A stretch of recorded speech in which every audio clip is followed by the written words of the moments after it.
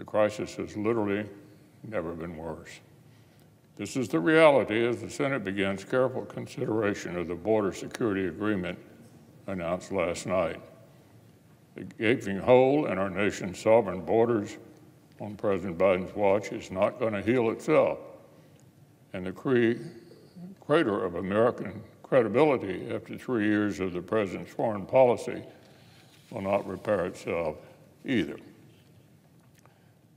Today, our adversaries are emboldened as terrorists and authoritarian thugs challenge the strongest military in the world.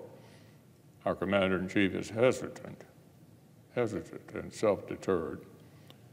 It's long past time for the president to demonstrate more resolve and start imposing decisive costs on those who dare to attack America.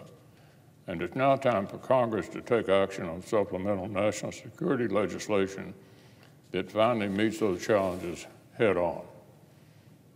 I've spoken at length for months about the urgent need to invest in American hard power, stand with our allies, and start showing our adversaries that the world's foremost superpower intends to start acting like one again.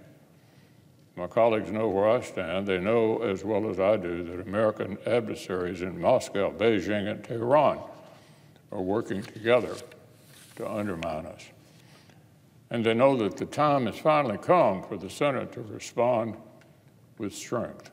The national security legislation we're preparing to take up will invest heavily in the capabilities and capacity America and our allies need to regain the upper hand over this emerging axis of authoritarians.